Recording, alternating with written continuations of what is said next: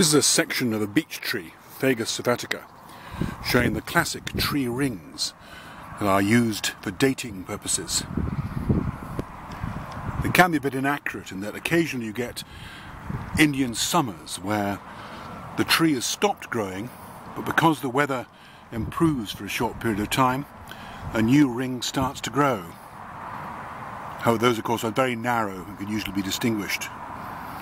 So here we've got the outermost bast layer.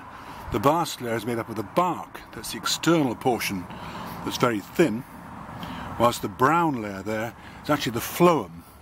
That also contains rings. It's the same age as the rest of the tree. In beech trees the bark is very smooth. Other trees it becomes very grooved. Some trees, like sycamores, it becomes scale-like and drops off when the trees get older. But you see it's actually a very small layer.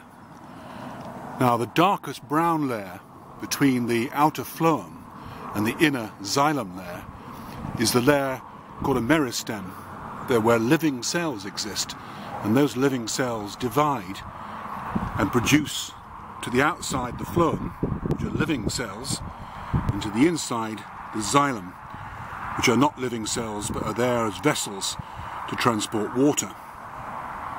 It's not entirely true, as you can see from the dark colour here.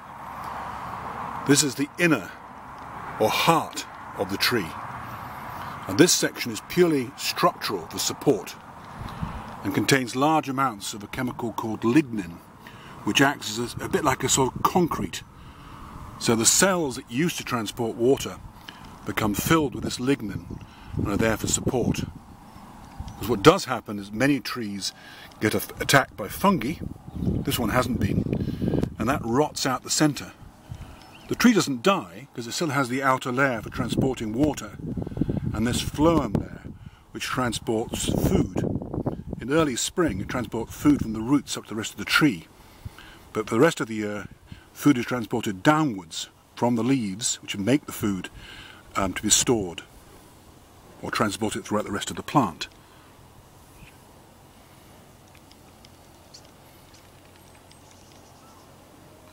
So this central layer here, if the tree does die, it's often because of being blown over.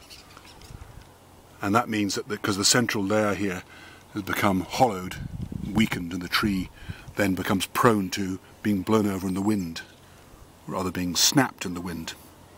What you also have here is medullary rays. These cracks here, these are representing the vessels that transport materials outwards from the centre. So they're another transport system. But when trees are felled, they're not properly allowed to mature before being used in joinery, and this is where the cracks develop and the timber is ruined.